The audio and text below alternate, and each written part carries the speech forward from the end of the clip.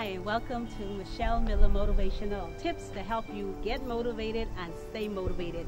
I believe that a part of what I do is I mend hearts and I motivate minds.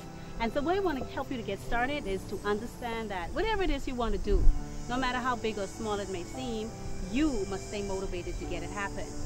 Or to make it happen. You must stay motivated to make it happen. Here we are in beautiful Nassau, the Bahamas. We are at the Fort Charlotte, and you can see this beautiful, gorgeous view here.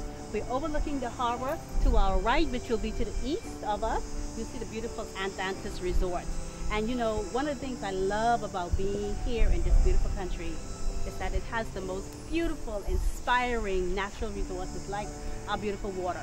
And as we look out to the horizon, one of the things I think we oftentimes miss is the water represents possibility.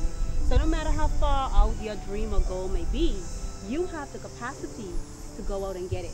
But the first thing you must do is to figure out who you are. So often we want to get the thing, but we don't know who's the we or the me who wants the thing. So I say, get rooted before you start to look for branches. You know, every tree, no matter how big it is, it starts with its root. So if you get rooted into who you are and understanding your unique qualities, what makes you special, what are you good at, those are the seedlings that are going to keep you motivated as you grow your big tree of possibilities. Now, I think sometimes that may be a little bit difficult. Let's be honest. It's not easy to look in the mirror and really say, yes, I love the person that's looking back at me, for many reasons. Some of us have misconceptions about who we are. We have misconceptions about the way we look. We don't like this, we don't like that. So we've taken a lot of beating over the years. So what I'm suggesting that you do is to give yourself a clean slate. Start with a blank page and decide to look for the good in you.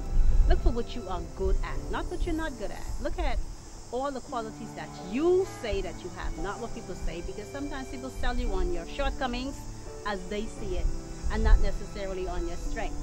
So look for the good in you and begin to put those down on paper.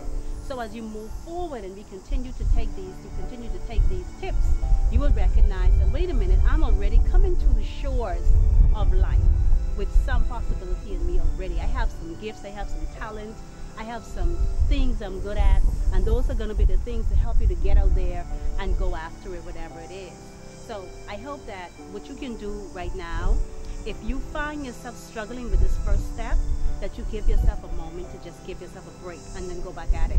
Whatever it is you want, believe that you can have it and it's yours. I want to also encourage you to stay tuned to Michelle Miller Motivational. We're going to offer you some great inspirational tips and offering this beautiful backdrop of the beautiful Bahamas. And we're also going to provide you with ways to stay in touch with me. You can reach me right here at the bottom. It's all of my email address, my website, my phone number even, if you want to have a conversation about what motivation really is for you and how you can stay motivated. Stay tuned, more tips coming up.